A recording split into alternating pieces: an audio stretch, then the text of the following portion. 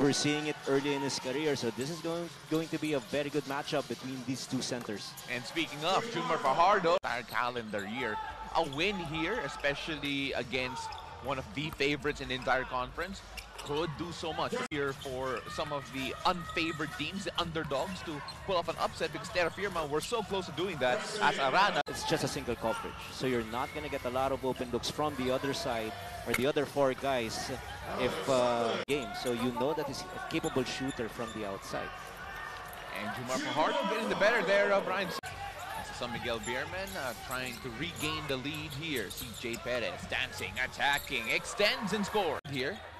Marshall Lasser feeds the Kraken inside, who finds Brondial. Brondial, the spin and the finish. Exactly how to utilize Junmar Fajardo in a quick cut from the weak side by Brondial. He was spotted by Junmar, 2 points for Brondial. But in the ball game here, he always adjusts the game a little pace. Caradipio gets another 3-pointer to go and waits for the pick.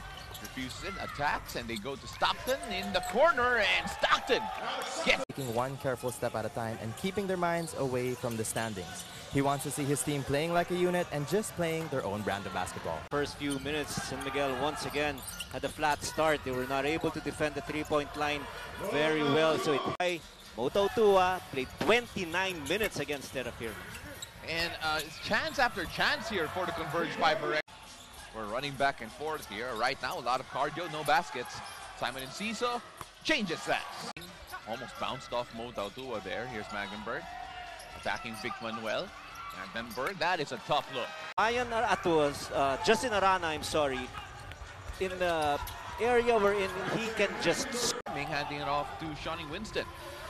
4-point lead here for Converge FiberXers. And Fleming pulls up for 3, gets that to go. Fighting spirit in the first quarter. It doesn't look like they're a 0-17. Finds Santos. Great ball movement. Magdenberg attacking short shot clock. Great ball movement, and Nieto gets a nifty quarter after a red-hot start, especially from beyond the arc. Let's see how San Miguel reply. Second quarter coming right up.